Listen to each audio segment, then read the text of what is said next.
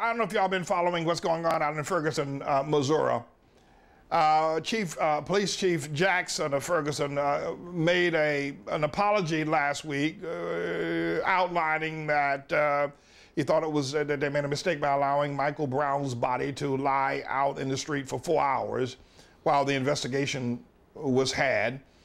And that somehow or another, if he impeded the rights of people to protest peacefully out in Ferguson during the height of the matter, and somehow or another those rights were not protected by him, he apologized for that.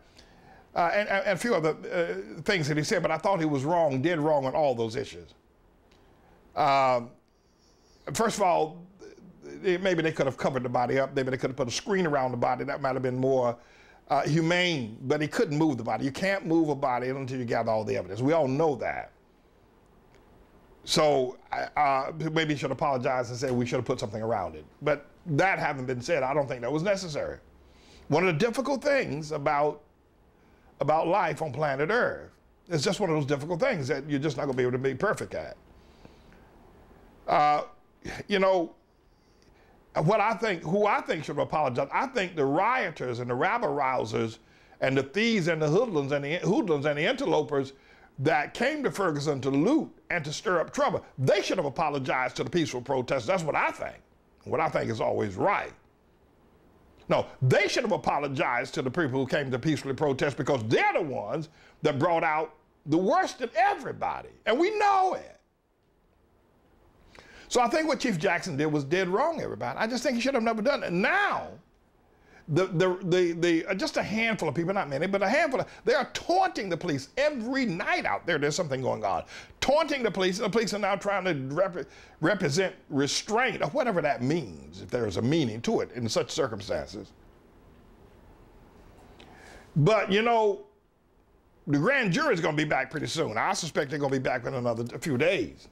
And they're going to report that Darren Wilson, the police officer, did no wrong. Here, you know, I'm not an apologist for the police department. I have my troubles with them. They killed Eric Garner here in New York City. I know that they did. They blew Amadou Diallo away with 41 shots. I know that. Amadou and Abner Louima, they rammed him with a toilet plunger. They did, the police officers, they did that.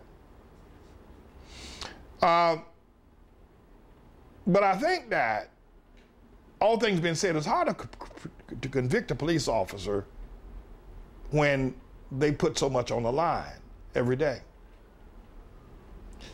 You know, they put their lives on the line every day. Do they make mistakes? Yeah. Are there police officers that are idiots? Yeah, absolutely. Are there police officers that eat donuts? At least Coach Dave said that there are big ones too.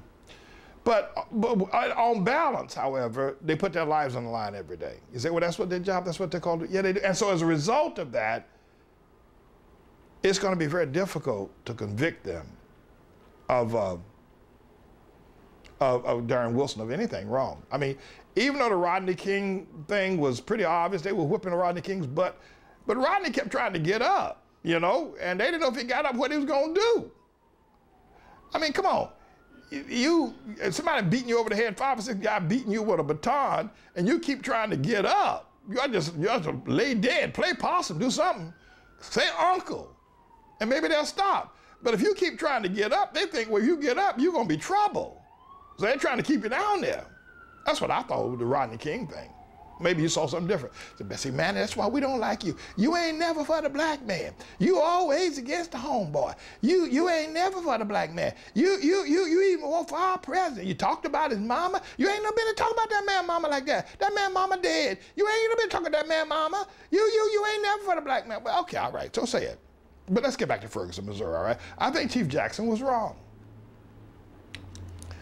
And, you know, and when they come back with a verdict, when the grand jury come back and said Darren Wilson did nothing wrong, all hell's gonna break loose all over Ferguson and every place else, for that matter.